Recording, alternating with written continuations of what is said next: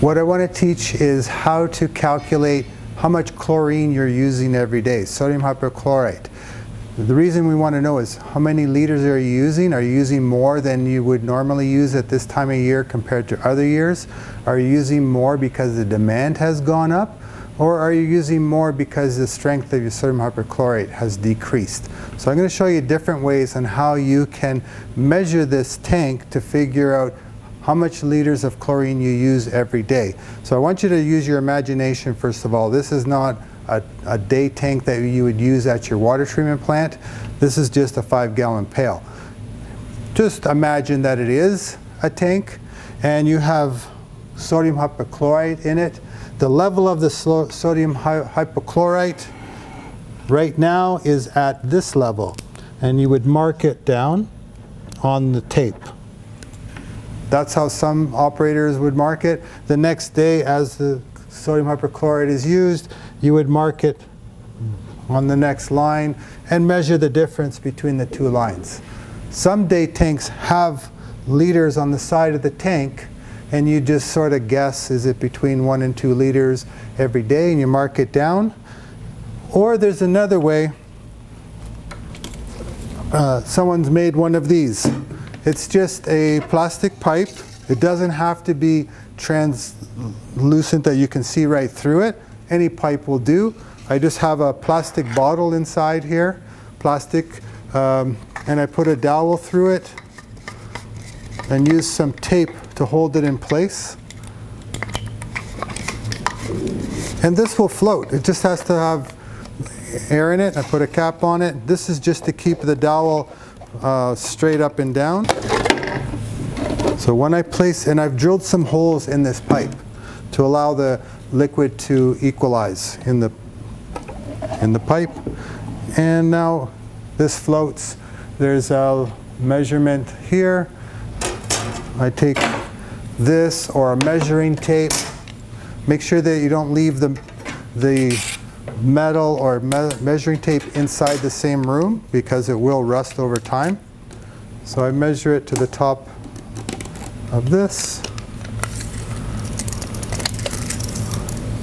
to get the distance, and the distance here is 42 centimeters.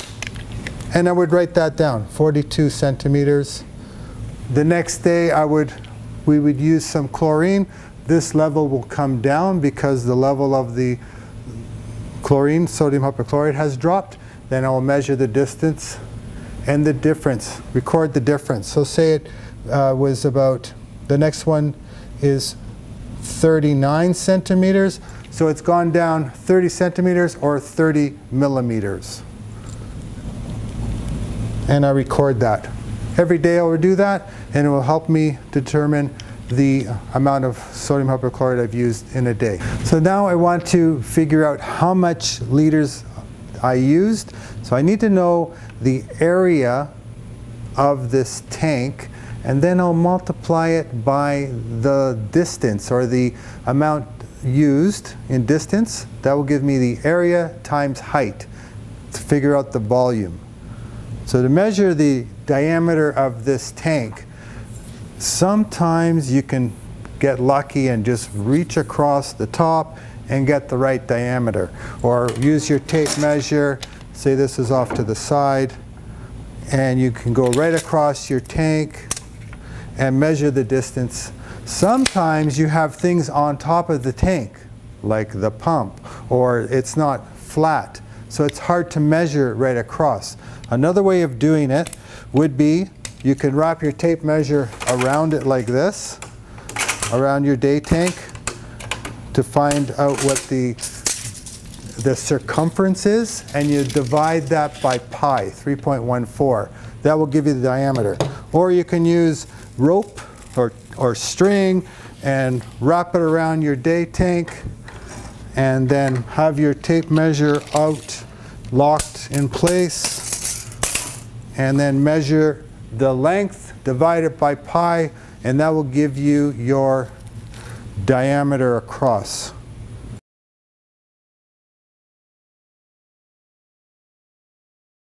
Okay, so I measured a day tank. I measured across, it was 30 inches. So I want to convert that into centimeters. That equals 76.2 centimeters.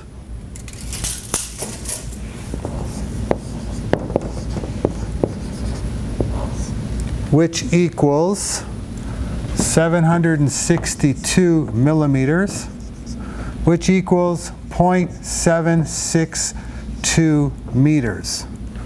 So that is the diameter. Now we're going to calculate the area of this diameter. There's three ways of doing it. You can go pi r squared, diameter squared times pi divided by 4.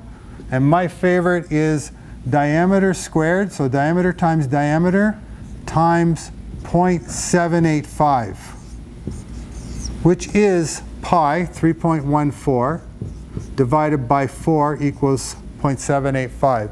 So I don't have to do this, half of this and half of that to figure it out. So the diameter is 0.762 times 0.762 times 0.785 equals in meters squared. These are all meters. And my calculator, 0.762 times 0.762 times 0.785 equals 0.4558 meters squared, and that's the area. So that's not going to change. The only thing we need to know now is how much chlorine we used in a day. So I did a quick calculation, and it was, we used 43 millimeters. And that in meters, you divide by 1,000, that is 0.43 meters. 0.043 meters. I take this area, 4,558 multiplied by 0.43. This will give me the answer in meters cubed. And I want to convert the meters cubed to liters. There's 1,000 liters in a meter cubed. So whatever answer I get, multiplied by 1,000 will give me the answer in liters. So I take this number here, 0.4558 multiplied by 0.043 equals 0.195. I'm going to multiply that by 1,000, and it equals 19.6 liters. So now I know how many liters. Once I know how many liters I use, I can do the calculation on the board. So let me do that over there. So we've used 19.6 liters according to our calculation. The flow was 800 cubic meters in the day. So I want to calculate the dosage based on those two numbers. There's two ways I know how to do it. C1 times V1 equals C2 times V2. And another way of doing it is dosage equals liters used per day times active ingredient, which is the percentage of your sodium hypochlorite, but is expressed as a decimal, times specific gravity, times 1,000, and divided by the flow in meters cubed per day. So let's put in some numbers here. Liters per day was 19.6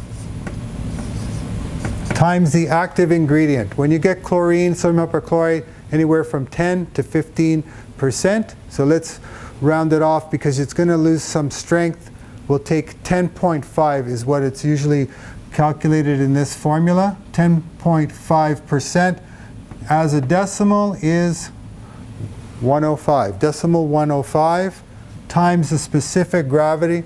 Specific gravity of sodium hypochlorite anywhere from 1.15 to 1.2. So we'll take 1.18 as the specific gravity multiplied by 1,000. And we're going to divide that by the flow of 800 meters cubed per day.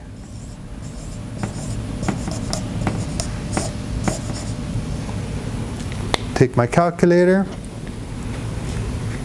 19.6 times 0.105, which is the active ingredient as a decimal, times 1.18, which is the specific gravity, times 1,000, which is the conversion of liters from meters cubed, divided by 800 meters cubed per day equals a dosage of 3.04 rounded off milligrams per liter. So that's one way of doing it. The other way is the concentration. 12% is your concentration times the volume. So we used 19.6 liters equals, we don't know what the dosage is, concentration, times the volume, 800 meters cubed. Multiply that by 1,000 gives you the liters. So just add 3 zeros. That's liters. This 12% is in, we need to put it in as milligrams per liter. In milligrams per liter, there's 1 million milligrams in a liter. There's 1,000 milligrams in a gram, and there's 1,000 grams in a kilogram. And a kilogram, a liter weighs 1 kilogram. So there's 1 million milligrams in a liter, or ppm, parts per million. There's 1 million parts in a million, which is 100%. 1% of a million, if you multiply 1% by a million times 1%, you will get 10,000. So whatever strength you have, you multiply it by 10,000. So the 12% is 120,000 milligrams per liter. Now let's do some calculations. We need to know what this number is. So I'm going to do a line, divide this side by 800,000 and divide this by 800,000 liters. This side will cross out. Multiply this, divide by that. 120,000 times 19.6 divided by 800,000 equals 2.94 milligrams per liter. It's fairly close, whatever one you prefer.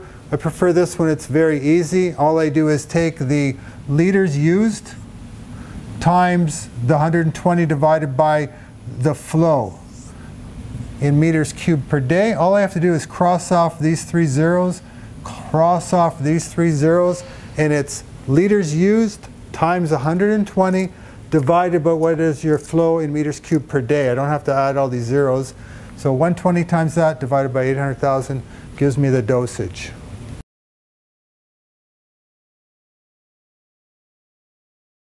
Okay, so I'm going to be using the same numbers that I did. We recorded the flow of 800 cubic meters a day.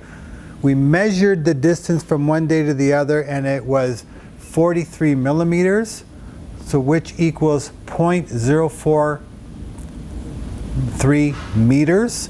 The liters, with the calculation, how we did the calculation on this board, gave us 19.6 liters. And when I do the calculation on the other board was 2.94 in the dosage. Now what I'm doing here is, in the background you may not see it, when you click on this, there's a formula. B2, which is this square here where it says 43, divided by 1,000, takes the millimeters, divides it by 1,000, and gives it to me in 0.043 meters. The liters is another formula. The area of the tank, the top of the tank, the diameter, we figured out the area was 0.4558. I'm going to multiply it by the meters, 0.043, divide and multiply that by 1,000 to give me the answer in liters. The dosage is a formula of, I showed you on the board that 120, after you take away the zeros from the liters, and we got to the constant of 120, and I'm going to multiply it by the liters, divide it by the flow of meters cubed to give me the answer of 2.94. So you see the formula is up on top. Now, if I look at that formula, there's a formula here, right here, there's a formula. I take that little square at the bottom, and now I have do you see the little T there? Left click and drag it down the screen, go as far as you want. Then move back up to where we were. There's a formula here. Put your cursor there, drag it all the way down. You can do that as for other ones too. You can put the date there as well. You should have a date on the side. And then the dosage, click and drag. Now, the next day, let me insert a row here. Today's date. So this was the date 9-9-21. So tomorrow's date, we're going to measure it.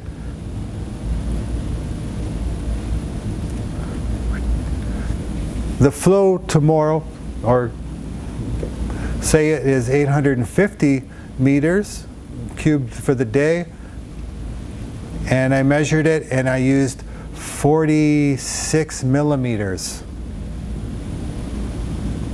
Changes it to 43 meters. The liters was 20.97 and my dosage is 0.296. So it's familiar. Now, the next day, say I have 850, but the liters I used was 55. Now the dosage has gone up. So that could indicate that your demand has gone up. What if I have 850 and it went down to 33? My dosage has gone down. I've tried to increase it, but now the level didn't go down as much. You could have a plugged injector and it's going back, recycling back into the tank. You think you're using more, you're using less. So by using an Excel spreadsheet, makes your life much easier. All you have to do is do your rounds in the morning. When you go around, you're recording your flow for the day. You do a measurement of your day tank, write down how many millimeters that was, the difference from the day before and today, and enter those two numbers and it automatically will calculate your dosage.